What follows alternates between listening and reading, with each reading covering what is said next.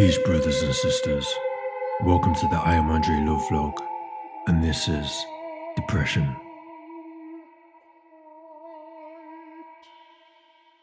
I'm speaking on this subject because it is something that I personally deal with and have for the majority of my life.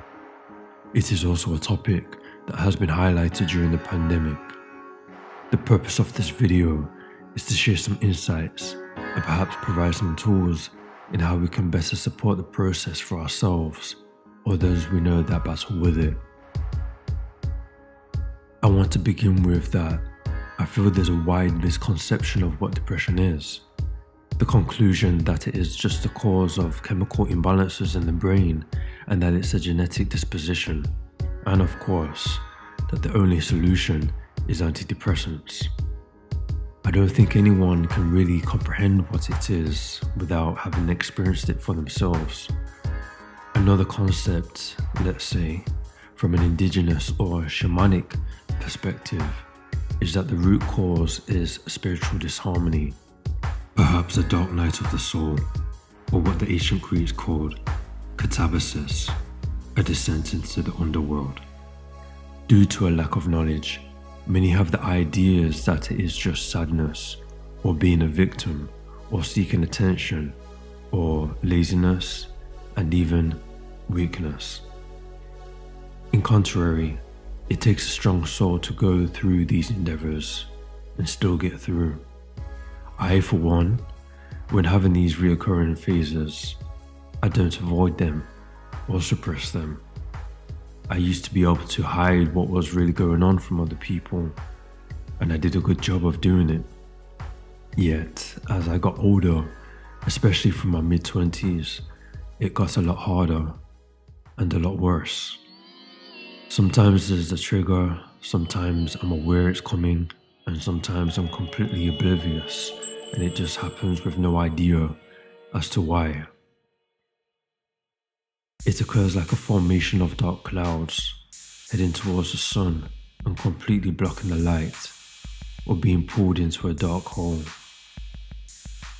The negative voice inside my head becomes dominant, shrouding my being with what seems to be confirmation of my self-defeating thoughts, reminding me once again of how worthless I am and what's the point of anything. The thoughts impact the emotions and eventually breaking me as a whole. It paralyzed me, making me non-functional, in which I would stay in bed and only get out when I needed to use the toilet.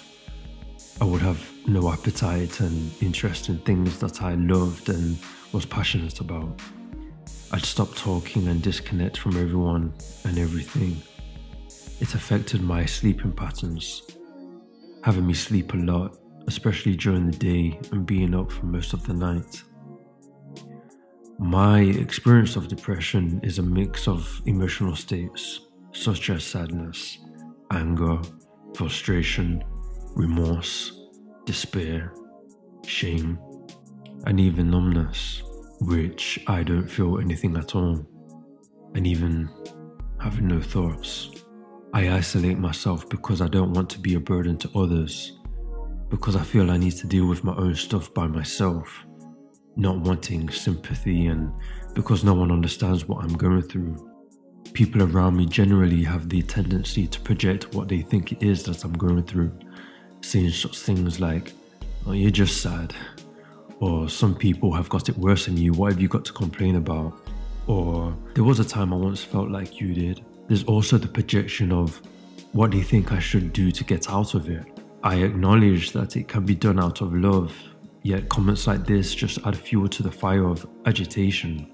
It's not as simple to just shake it off when one can feel like not even wanting to live anymore. I've only had suicidal ideation a few times. Once when I was maybe 9 or 10, I did hold a knife to my wrist. Through my childhood, I went through a lot of abuse. I felt very abandoned and thought, who would care that I'm no longer here anyway? I stood there for a moment in contemplation, and it was fear that didn't allow me to carry out the act.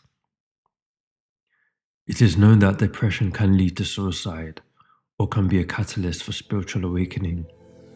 Eventually, within my own processes, I do receive revelations, inspiration, tools, and healing that allow me to step back into the light with a new sense of clarity and direction. In 2014, I went for my first experience with the plant medicine, ayahuasca. Coming out of that retreat, being completely transformed, I thought I would never be depressed again. Instead, it's helped me alter the way I manage myself when these cycles reappear. I can function now with my regular routines. I can still maintain my practice of gratitude, even if I don't fully feel it. I'm able to communicate with others and my shadow, asking what it needs and providing to that part of myself. I've noticed that the lifespan of these cycles have now become more short-lived. I think one of the best things people can do to help is to be present and patient. Ask questions about what the suffering is, to really listen without replying with what you may think is a solution, to ask if there's anything that can be done to help, and to assure the person who is suffering that they are loved and you are there for them.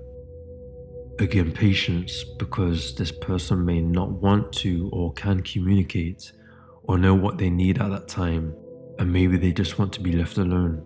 Though do check in regularly, especially if it's severe and a cause of real concern.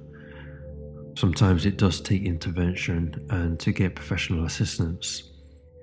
Although, if suicide does become the verdict, then perhaps that is the life path that soul chose, which of course can be challenging to accept, and yet is a reality. Again, the purpose of this video is to share some insights and my own account of my experience with depression.